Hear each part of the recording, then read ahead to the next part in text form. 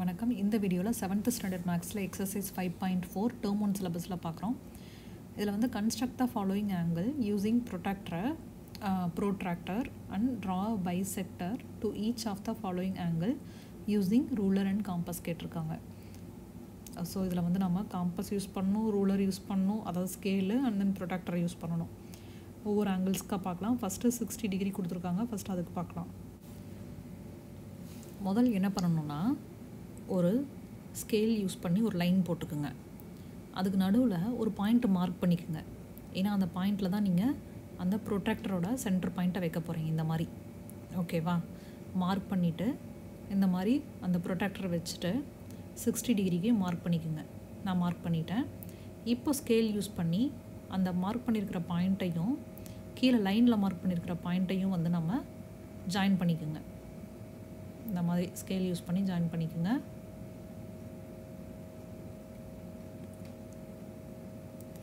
இப்போது நேம் வச்சுக்கோங்க. ஏபிங்கிற லைன் வச்சுக்கோங்க. இதை சென்டர் பாயிண்ட் ஓன்னு வச்சுக்கோங்க. இப்போ என்ன பண்ணுறோன்னா, அந்த ஓங்கிற சென்டர் பாயிண்ட் இருக்கு இல்லையா, அதில் வந்து அந்த காம்பஸ் யூஸ் பண்ணி என்ன வேணாலும் வச்சுக்கோங்க. பட் ஆனால் ஃபிக்ஸ்டு லென்த்தில் வச்சுக்கோங்க. அந்த காம்பஸ் யூஸ் பண்ணி ஏதாவது ஒரு லென்த்தில் இந்த மாதிரி வந்து வரைஞ்சிக்குங்க. ரைட் சைடில் இந்த பாயிண்ட்டை டீன்னு வச்சுக்கோங்க. கீழே இருக்கிற பாயிண்ட்டை சீன்னு வச்சுக்கோங்க. ஓகேவா? இப்போது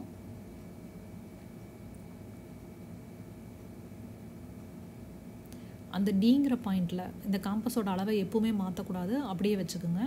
இப்போ அந்த டிங்கிற பாயிண்ட்லேருந்து இந்த மாதிரி இன்னொரு ஆர்க் வரைங்க. சிங்கிற பாயிண்ட்லேருந்து இப்போ இன்னொரு ஆர்க் வரைங்க.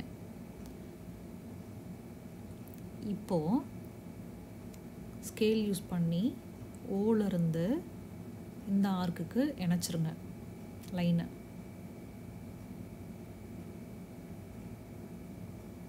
அவ்வளோதான். இப்போ இதை பார்த்தீங்கன்னா ஈங்கிற பாயிண்ட் வச்சுக்கோங்க. இது ஒரு 30 டிகிரியாக இருக்கும், இது ஒரு 30 டிகிரியாக இருக்கும். இந்த முழுசாக பார்த்தீங்கன்னா 60 டிகிரியாக இருக்கும். இதுதான் ஆன்சர். இதே போல் நம்ம செகண்ட் ஒன்றுக்கு பார்க்கலாம். 100 டிகிரி கொடுத்துருக்காங்க. முதல் எப்பவும் போல் ஸ்கேல் யூஸ் பண்ணி முதல்ல ஒரு லைன் போட்டுக்கலாம். அந்த லைன் மேலே ஒரு பாயிண்ட் வச்சுக்கோங்க. அந்த பாயிண்டில் இருந்து 100 டிகிரி மார்க் பண்ணியாச்சு. இப்போ ஸ்கேல் யூஸ் பண்ணி அந்த லைனையும் அந்த லைனில் இருக்கிற பாயிண்ட்டையும் மேலே நம்ம மார்க் பண்ணியிருக்க அந்த 100 டிகிரியையும் ஜாயின் பண்ணிக்கோங்க.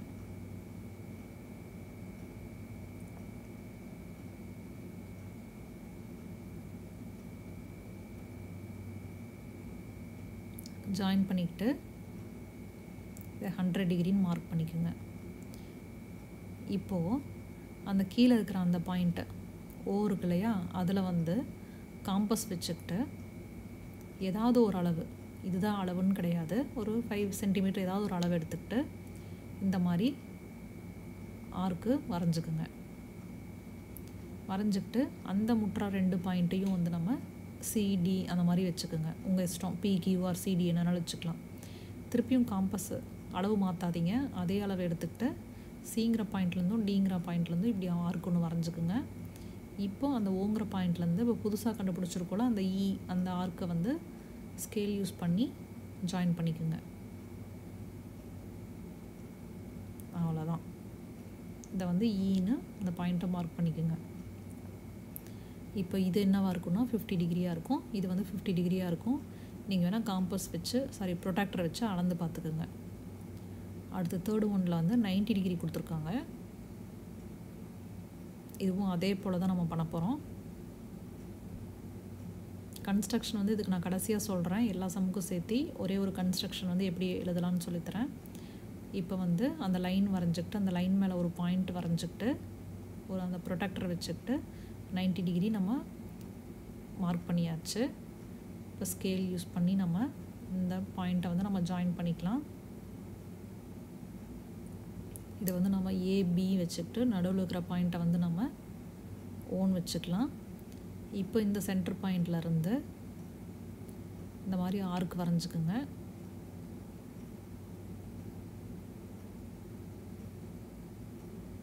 இப்போ அந்த சிடிங்கிற பாயிண்ட்லேருந்து திருப்பியும் அதே காம்பஸ் வச்சுக்கிட்டு இந்த மாதிரி ஆர்க் வரைஞ்சி இன்டர்செக்ட் பண்ணிக்கோங்க. இப்போ அந்த ஓங்கல் இடத்துல இருந்து புதுசாக இன்டர்செக்ட் பண்ணியிருக்க அந்த ஆர்க்கை வந்து நம்ம ஜாயின் பண்ணிக்கலாம். ஸோ இது வந்து ஒரு 45 டிகிரி இருக்கும், இது வந்து ஒரு 45 டிகிரி இருக்கும். ப்ரொடக்டர் வச்சு நீங்கள் அளந்திங்கன்னா கரெக்டாக தெரியும். நான் வேணால் உங்களுக்கு ஒரு சமுக்கு அளந்து காட்டுறேன். இந்த சமுக்கு கூட நான் அளந்து காட்டுறேன். ப்ரொடக்டரை எடுத்துக்கிட்டு சென்டர் பாயிண்டில் வச்சுக்கிட்டு நீங்கள் அளந்து பார்த்தீங்கன்னா பாருங்கள், மொத்தமாக 90 டிகிரி. இது வந்து ஒரு 45 டிகிரி, இந்த சைடு ஒரு 45 டிகிரி இருக்கா? இதுதான் ஆன்சர். அடுத்த சம் பார்க்கலாம். அடுத்தது வந்து 48 டிகிரி கொடுத்துருக்காங்க.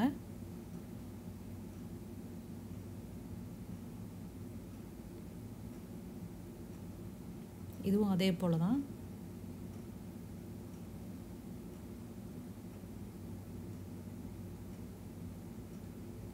ஸோ 48 டிகிரிக்கு நான் மார்க் பண்ணிட்டேன். ஸ்கேல் யூஸ் பண்ணி இந்த ரெண்டையும் நாம் இணைச்சிக்கலாம்.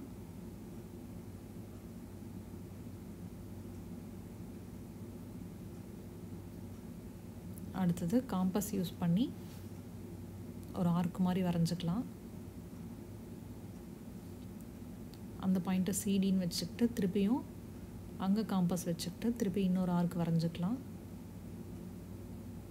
இப்போ இதை வந்து நம்ம இணைச்சிக்கலாம்.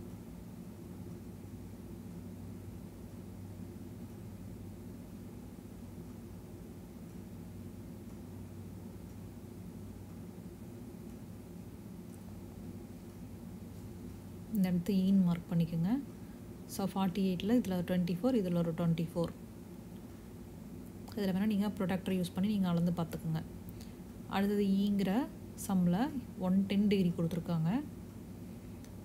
90க்கு மேலே போயிடுச்சு. ஸோ இதை வந்து நம்ம எப்படி சால்வ் பண்ணலான்னு பார்க்கலாம். ஸோ இதுலேயும் வந்து 110க்கு நம்ம ஃபஸ்ட்டு மார்க் பண்ணிக்கலாம்.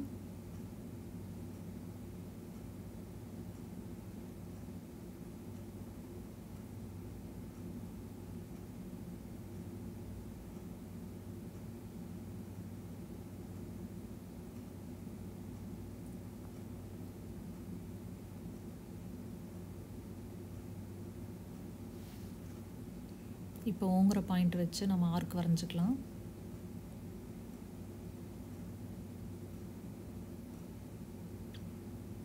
இப்போ சிடிங்கிற பாயிண்ட்லேருந்து திருப்பியும்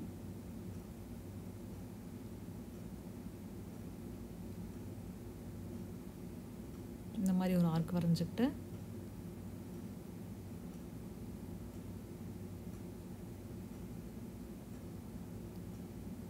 இதை வந்து இந்த மாதிரி இணைச்சிக்கலாம். ஸோ அது வந்து 110ல் இதில் பாதி வரும். மொத்தமாக 110.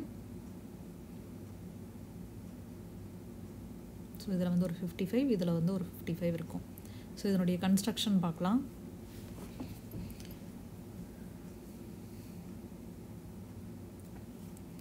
ஃபஸ்ட்டு வந்து ஒரு லைன் வந்து நம்ம வரையணும். So draw the given angle. ஒரு லைன் போட்டு என்ன ஆங்கிள் கொடுத்துருக்காங்களோ அதை வந்து நம்ம வரைஞ்சிக்கணும். Draw the given angle ABC with the measurement given. 60 டிகிரினா 60 degree என்ன வேணாலும் நம்ம அதில் கொடுத்துருக்கிறத வச்சு மார்க் பண்ணிக்கணும் யூஸிங் ப்ரோட்ராக்டர். அதுக்கப்புறம் என்ன பண்ணணும்னா வித் த பிஎஸ்எ சென்டர் பாயிண்ட்டை நம்ம வந்து அந்த சென்டர் பாயிண்ட் வச்சுருக்கோம் இல்லையா, ஓன் அந்த மாதிரி பின்னு ஏதாவது ஒரு சென்டர் பாயிண்ட் நீங்கள் வச்சுக்கோங்க. ஸோ பிஎஸ்எ சென்டர்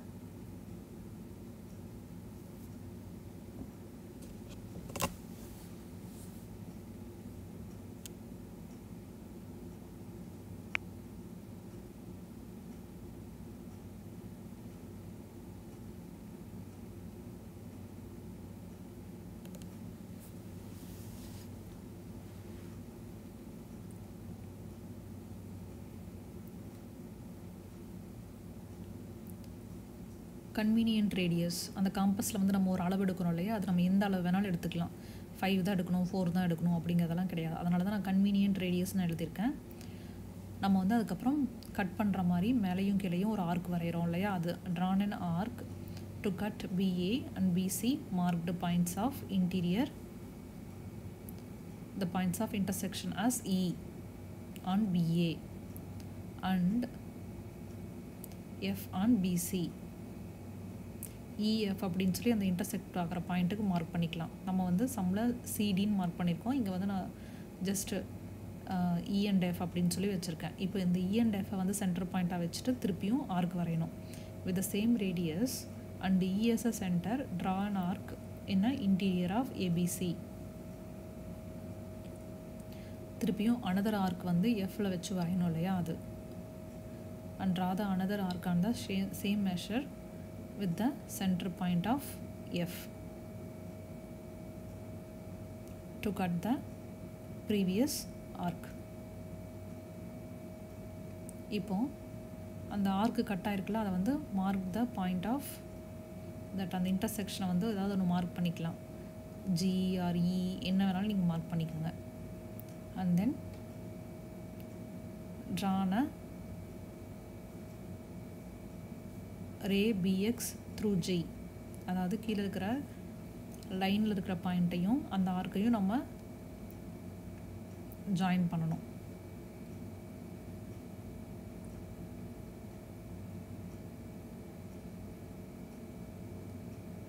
Now அந்த ABG and then CBG வந்து எப்படி இருக்குன்னா 60 divided by 2 equal to 30 டிகிரியாக இருக்கும். இதுதான் ஆன்சர். கன்ஸ்ட்ரக்ஷன் நீங்கள் வந்து இப்படி தான் எழுதணும் அப்படிங்கிறதெல்லாம் இல்லை. நீங்கள் என்ன பண்ணுறீங்களோ அதை அப்படியே வந்து கன்ஸ்ட்ரக்ஷனாக எழுதிக்குங்க. ஏன்னா நம்ம கன்ஸ்ட்ரக்ஷன் வந்து ஒவ்வொருத்தரோட இண்டிவிஜுவல் நம்ம எப்படி எழுதுகிறோமோ அதை பொறுத்து மாறும். நீங்கள் இதை பார்த்து தான் எழுதணுங்கிற அவசியம்லாம் கிடையாது. ஸோ நான் ஜஸ்ட் எக்ஸாம்பிளுக்காக நான் உங்களுக்கு இதை சொல்கிறேன்.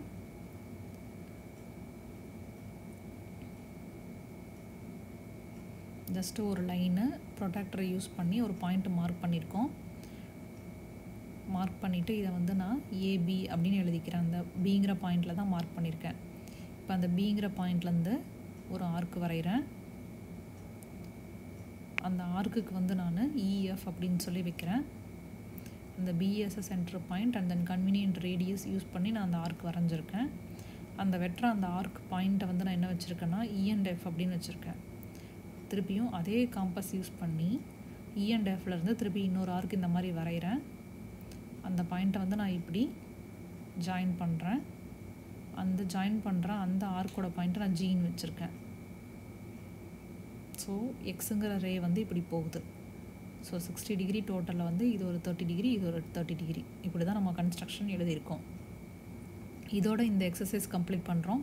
இந்த வீடியோ யூஸ்ஃபுல்லாக இருந்துச்சு அப்படின்னா சமச்சீர் கல்வி படிக்கிறவங்களுக்கு ஷேர் பண்ணுங்கள், லைக் பண்ணுங்கள். உங்களுக்கு ஏதாவது கொஷின் இருந்துச்சுன்னா கீழே கமெண்ட் பண்ணுங்கள்.